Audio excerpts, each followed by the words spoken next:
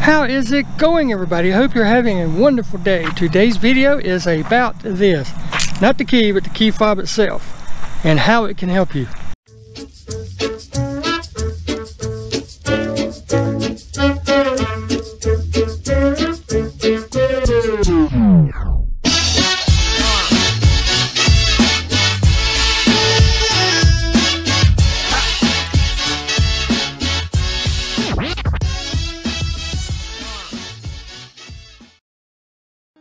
Now we've all done it. We went to the big box stores like the Walmarts or the Lowe's or the Home Depots, and on any crowded day of the year, you know, you go in, you get what you want, you come back out, and you're like, where's my car? Where did I park?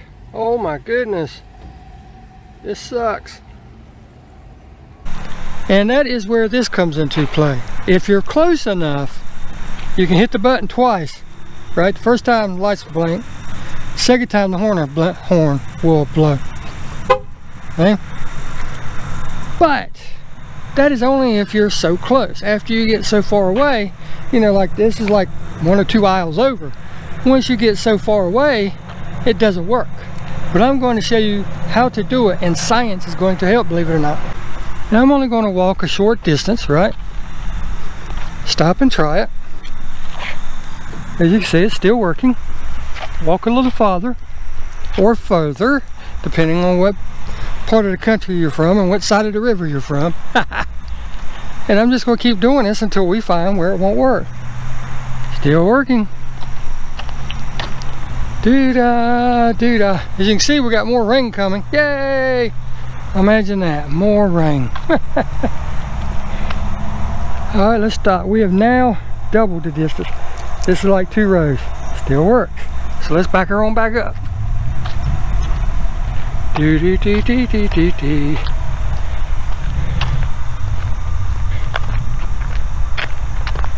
And no, all those donuts on the road was not me. That was these guys up here with these 4-wheelers. Let's see, we're pretty good distance, let's say. Still works. I hope I got enough room on this road to demonstrate this. Cross over on this side.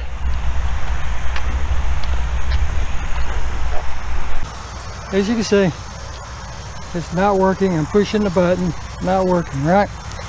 Here's where science is going to actually help you. If you have anything that has liquid in it, right? And I don't know what it is, it's something about the frequency that comes out of this is magnified by the water. We'll make that work. Let's see if it works. Look at that. See it? Crazy, isn't it? And if I do it without it, doesn't work. But I know, you come out of a store, a lot of times you might not have a glass of water, a bottle of water. It can be a soft drink, anything that's liquid filled. But let's just say you went in the store and didn't buy anything, right? It happens, I've done it. Well, guess what your head's full of? Your head is full of liquid, water, right? So watch this.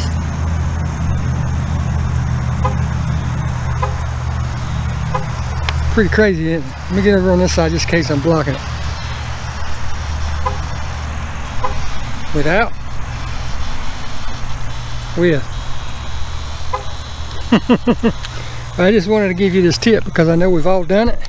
We've all been in that spot. We've all went to stores and come out and like, where is my car?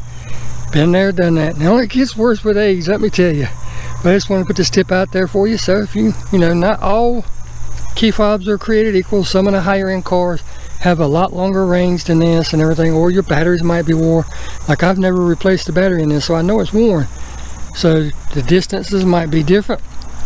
But if you're ever in a situation, let me start walking back to the car.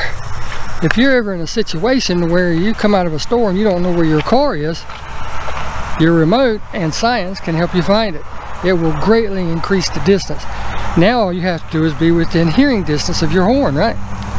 So if you have to, hit the emergency button on there, a little red button, makes your alarm go up, up, up, up, up. I guarantee you'll hear that. But until next time, you guys get out there and take care, and I'll see you in the next one. Thanks for watching.